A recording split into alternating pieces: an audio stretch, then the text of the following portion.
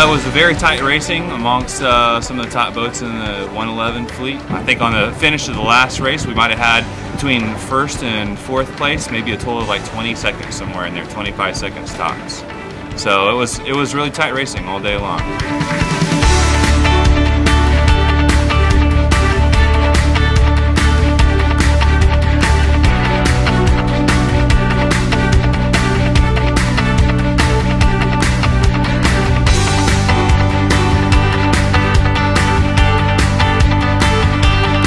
Beautiful and sunny, perfect San Francisco day.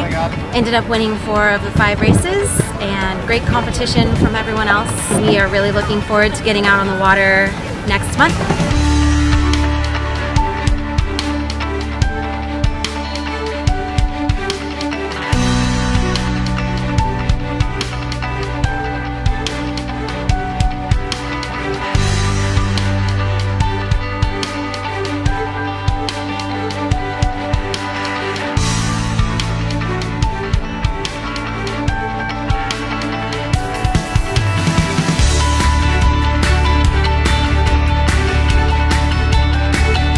As usual, the J120 fleet is very close, very tight racing.